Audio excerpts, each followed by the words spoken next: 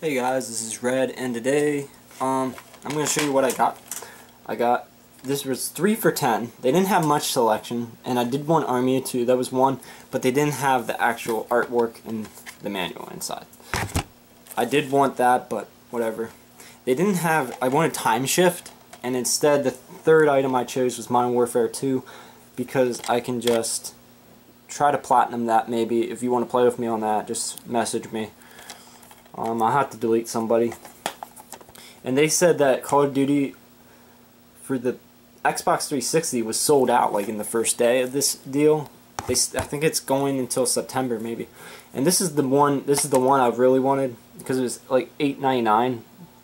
You get 3 for 10, so they're like $3.33 a piece. And yeah, this is the Assault on Dark Athena, and it comes with another. I think it comes with an older game, remastered, Butcher Bay. Which that's pretty cool, and I really want this because of the new Riddick movie coming out. I just was like, oh my god, there's a game.